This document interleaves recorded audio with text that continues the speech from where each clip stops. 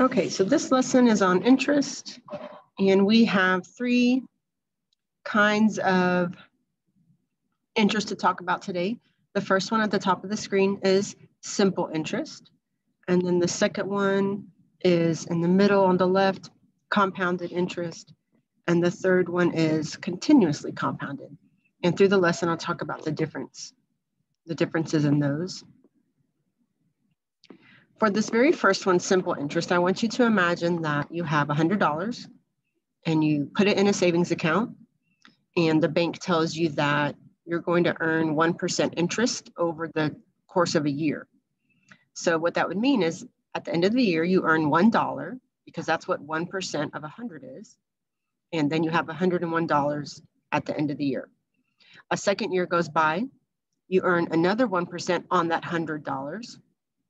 So you've earned another $1. So at the end of 2 years, you have $102, right? So the interest is calculated one time each year, and it's calculated based on the original amount of 100 that you put in. So for that kind of scenario, we have these two formulas, and we're going to spend a few moments just talking about what the variables stand for. So on this first one, I equals PRT. I stands for interest.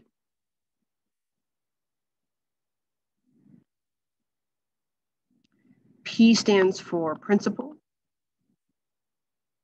with an AL at the end, an LE. And that's your starting amount.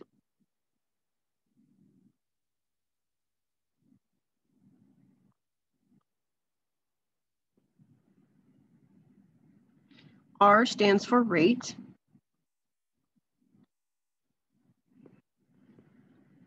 And before you can do math on a rate, so the rate in the original example I gave you was the 1%.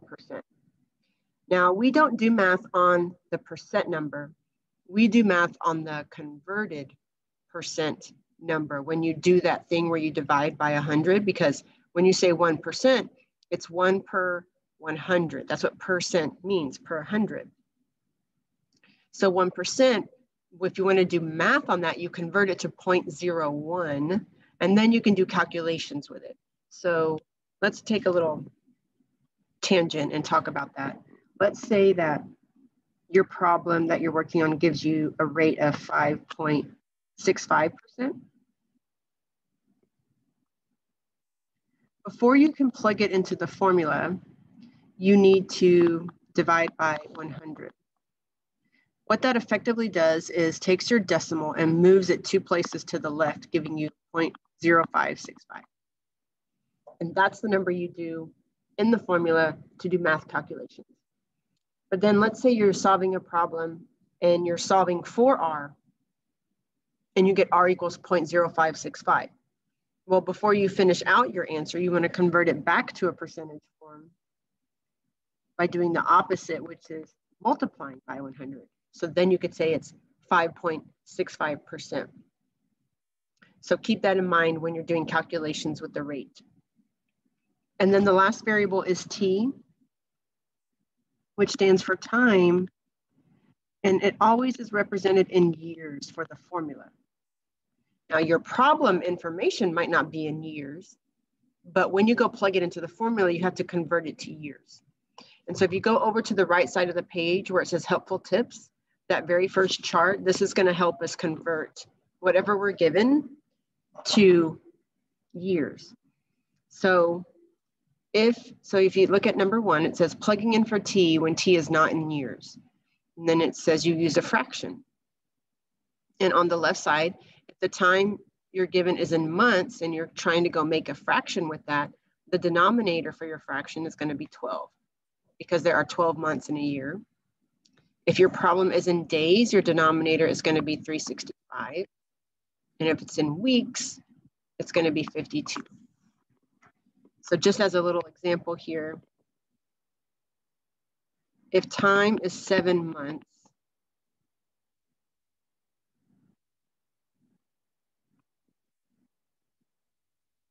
then the T value that you would use for your formula is 7 over 12.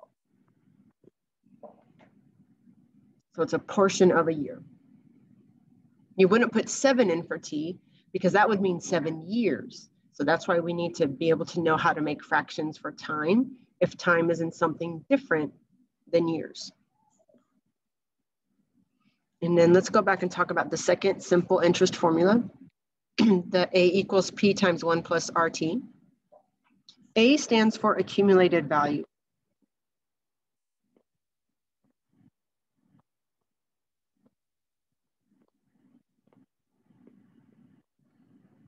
All right, so this is the total value.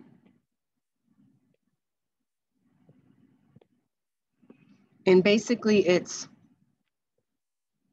the accumulated value is the P, your principal, what you started with, plus the interest accumulated based on time and the rate. So in my original example, at the end of a year, I had $101. That's my accumulated value. It's the principal of 100 plus the $1 that I earned in interest. And I want to show you how this formula that I just wrote down is the same as the original one of P times 1 plus RT, right? So if you notice the I, we already have this formula for I equals PRT. So I can replace that I with PRT. And then there's a GCF of P in both of those terms. So I'm going to divide that out. And in the first term, when you do P divided by itself, you're left with 1. And in the second term, after dividing out P, you're left with RT. And there's our formula, okay? And now before we talk about the other kinds of interest, we're going to go to the homework practice sheet and do 2 problems with simple interest while it's fresh in our mind. So we're going to go over here. This is your practice problems. And we're going to look at number 9. What I want you to do right now is pause your video, go through this word problem, and anytime you're given a piece of information, I want you to decide which variable that is, and I want you to label it with that variable, right? So it's either A, I, P, R, or T. That's all the variables. Pause the video now, spend some time with it, and then come back when you're ready.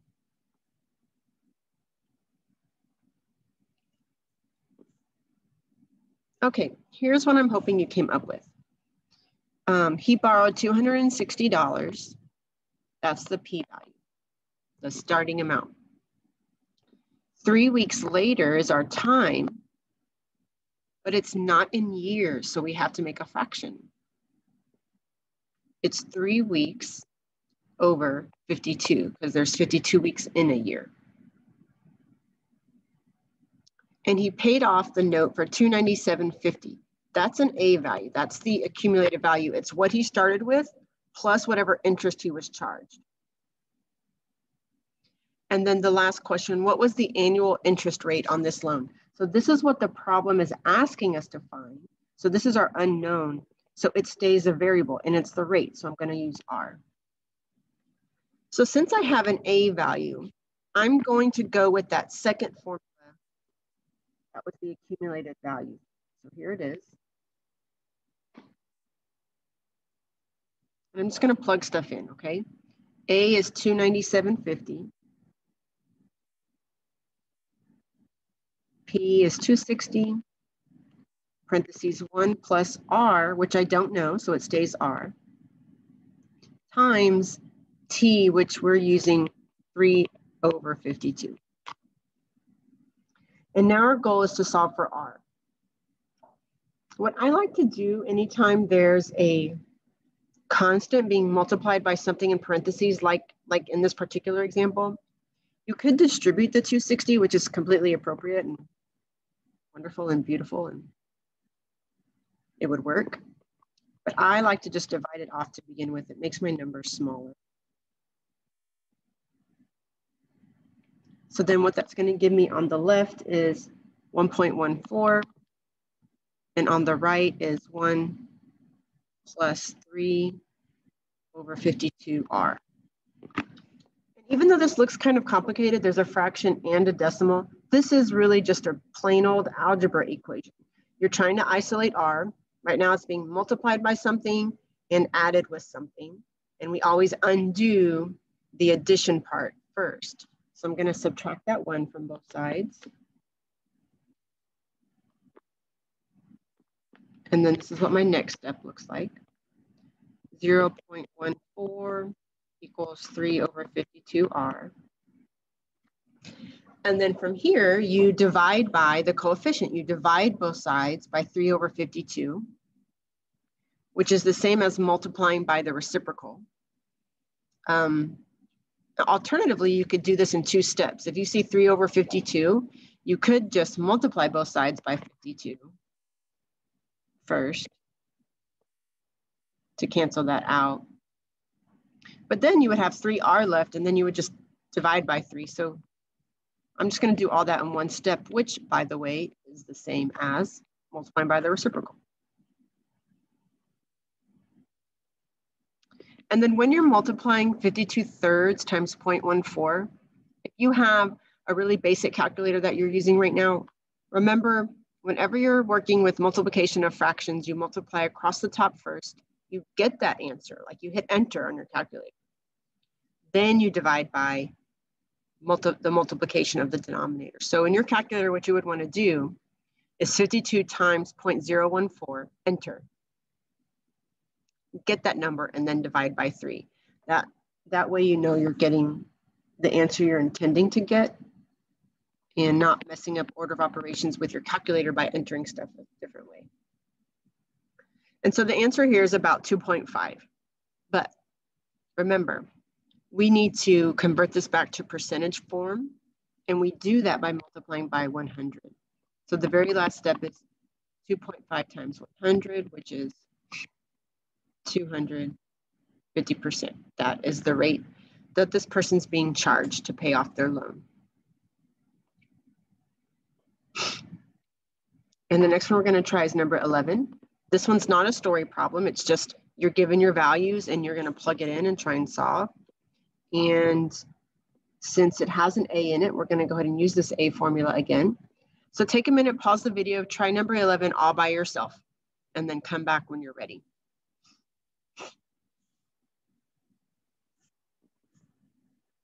So plugging in gives us 2,500 equals P, which is going to stay a variable because that's what we're looking for, times 1 plus R. R is given to us in percent form. So to convert it so that we can do math on it, we divide by 100, which means moving the decimal 2 places to the left. So we need to use 0.0625. And then times T. T is not in years, it's in months. So we make a fraction and we put 12 in the denominator for the number of months in a year and multiply by 31 over 12. Now this is kind of busy. Here's what I would want you to do in your calculator. Inside the parentheses, you still need to follow order of operations. So that means this multiplication first. You would do 0.0625 times 31, enter and get that number. Then do the division by 12. Once you have those things, you add 1. And then here's what you would have in the next step. 2,500 equals P times 1.16 14583. And now you just divide both sides by that number to get P by itself.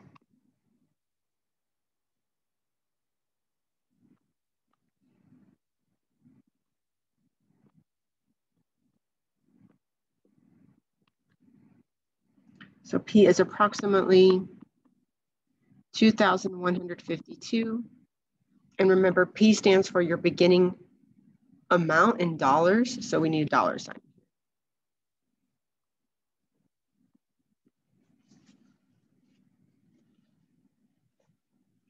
So that's 2 simple interest examples. Now let's go back and talk about the next formula. So right here, when I first started talking about simple interest, notice where it says it's calculated once. Compound interest is it's calculated many times, and the interest you earn is added to your original value, and now that becomes your new principal balance. So it's compounded. So take my original example of $100. Let's say it's compounded twice in a year, okay? What that would mean is that after 6 months, I would earn $1. And that dollar is added to the 100. Now my new principal balance is 101. So at the end of the year, when it calculates the interest the second time at the 1%, now it's going to calculate the interest on 101, not the 100, but the 101. And then that interest will be added in, and that becomes my new principal balance for the next time. So that's what we mean by compounded. And then this is the formula for that. And this is where, so you'll notice this is an exponential equation. So we're going to start using the exponential and log skills that we've been working on. So it's A equals P, parentheses, 1 plus R over N, close parentheses, and then it's N times T, and that's an exponent, the N times T. And the new variable here, all the other variables are the same. The new one is N. And N stands for the number of times compounded in a year. So T is still defined in years. And then over to the right is a table for how to know what N should be depending on what your problem says. So if your problem says it's compounded annually, your N value that you'd plug in is 1. Semi-annually means twice, quarterly 4 times, monthly 12, weekly is 52, and daily is 365. So let's go do one example of continuously compounded. We're going to do number 23, which is the second page of your practice problems.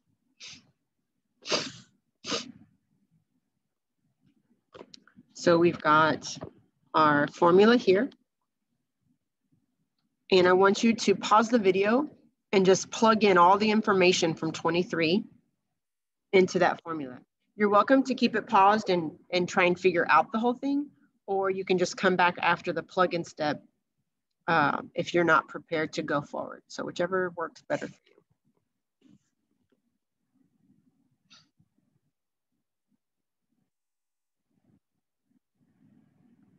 So plugging in for A, the 129,500 equals P, which is 90,000, times 1 plus R over N. So R is given to me in percent form. So I need to convert it first by dividing by 100, which moves the decimal 2 places to the left. So I'm putting in 0.07125 for R, which is divided by N, and N comes from the compounded weekly. There are 52 weeks in a year, so that's how many times it's going to be calculated. And then outside the parentheses is the exponent N times T. So N again was 52, and T is just going to be T because that's what we're looking for. The problem says find T, so T stays a variable. Now this looks kind of crazy. This is a little bit high maintenance equation. We're going to do 2 things. We're going to combine 2 things in this first step. Actually, a few things. The first thing is I like to divide off the 90,000 right here.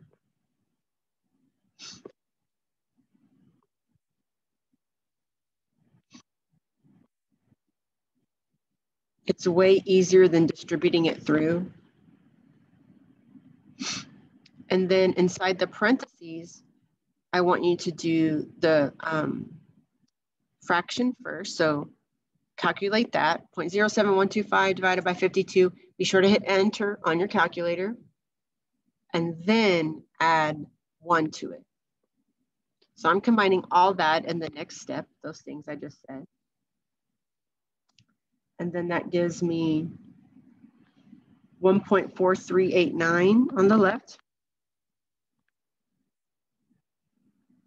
And then 1.00137 to the 52t.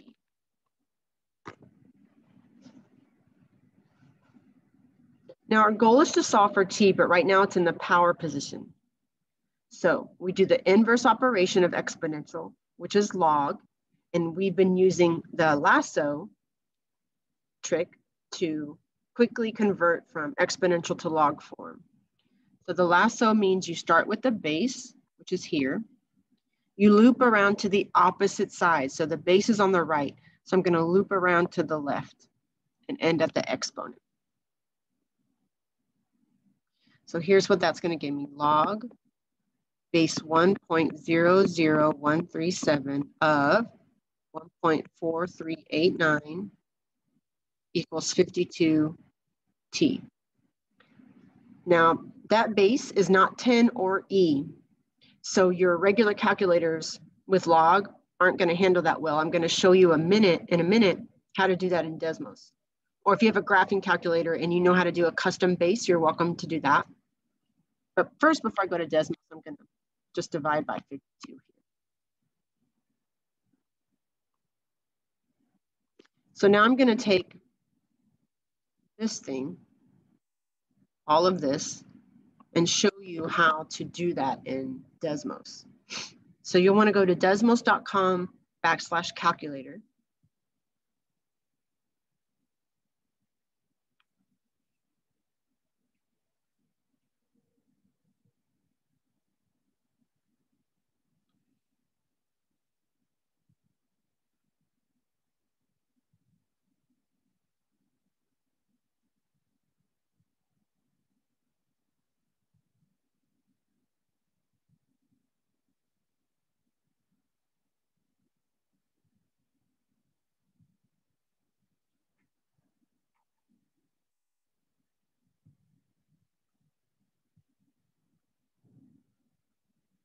Okay, so desmos.com/calculator. And then down here where you see this keypad, you want to click. It opens up several different menus here. You want to come all the way to the right and click on functions. And then this menu opens and you've got 4 menus to choose from: trig, stats, distribution. You want this MISC for miscellaneous, click on that. And then down here you have 2 options for log. Well, actually you have 3. Here's LN, natural log, log base E. This log, you notice how it doesn't have a base? That means it's log base 10. You want this one that says log base A. Since that base is a variable, it's implying that you can change it to whatever you want. That's what we want. We want to customize our base. So I click on that. And then coming over here to the left on the calculator side, it gave me log, and you see the cursors blinking right below and to the right. That's the subscript where we're going to enter our custom base. So that was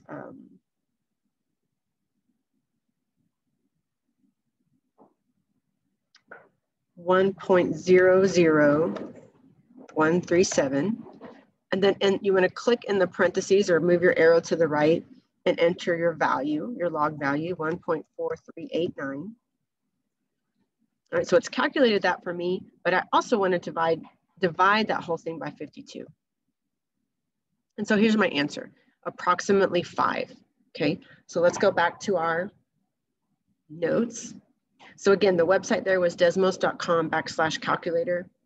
You want the functions menu, and then you want the log base A menu.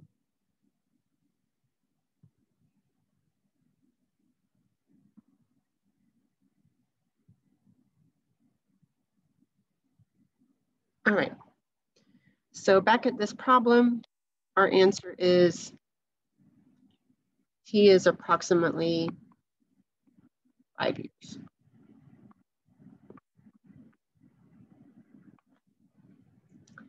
And then we have, so that was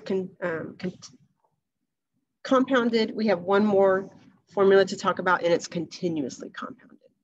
So going back to the note sheet, simple interest is calculated once, Compounded interest is calculated many times, and continuously compounded is calculated over and over and over.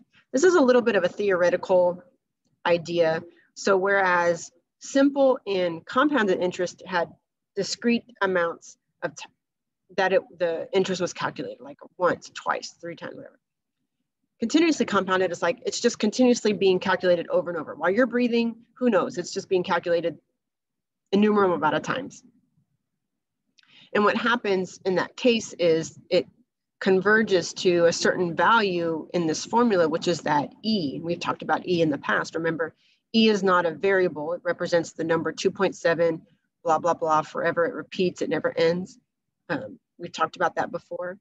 In the same way that pi is a symbol that represents 3.14, et cetera. It's not a variable. E is like that. And everything else in this formula stands for the exact same thing as before. So we don't have any new additions to write here. But so we can go straight to the practice problem. And we're going to do practice problem number 31.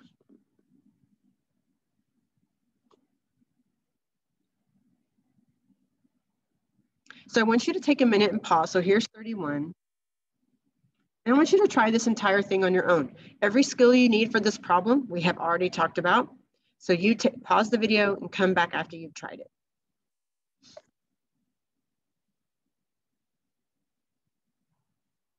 All right, so here's the formula we're using. A equals PE to the RT. So A is 25,000. And equals P 1750. E to the R. R is 4.5%. We need to move the decimal 2 places to the left. And T stays T because that's what we're looking for. And a few weeks ago, when we talked about solving exponential equations, we said you have to isolate the exponential term. That is this piece, E to the 0.045t. So we isolate it by dividing the 1750 first.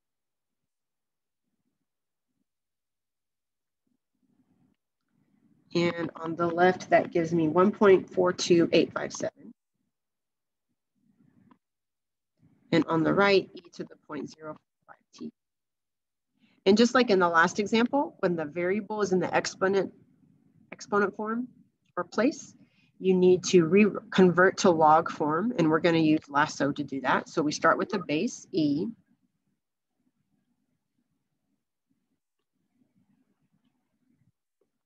Loop around to the opposite side.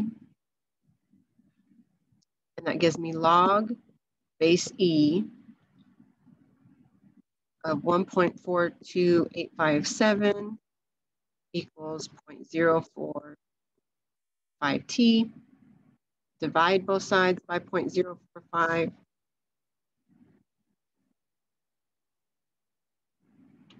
And remember that log base E, that's natural log. So you can do any log calculator. You don't necessarily have to go to Desmos for that. You just would choose the natural log function. Do natural log 1.42857, enter, then divide by 0.045, and this would give you 7.9 years. And you're done.